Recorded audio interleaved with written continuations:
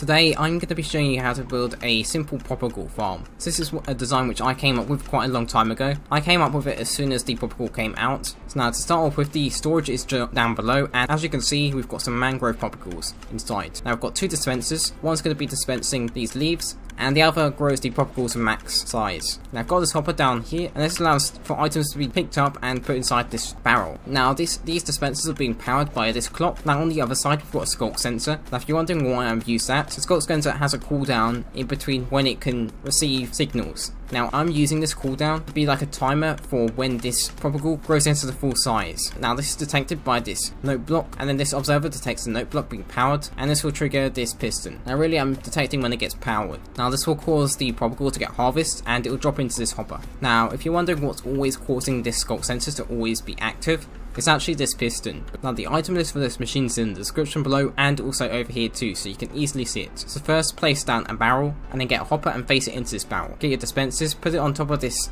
barrel, and then put another dispenser on top of this other dispenser. Get your mangrove leaves and put it next to this top dispenser. And again observer and place it next to this dispenser, and then put a piston right onto this observer. Then place a note block where this observer is facing, and then put a sculk sensor underneath. Now on top of this note block, place a full block down. Now this should start a clock, but this will end in a minute. Now then get a observer and face it upwards where this dispenser is, and then go underground and place an observer, so it creates an observer clock.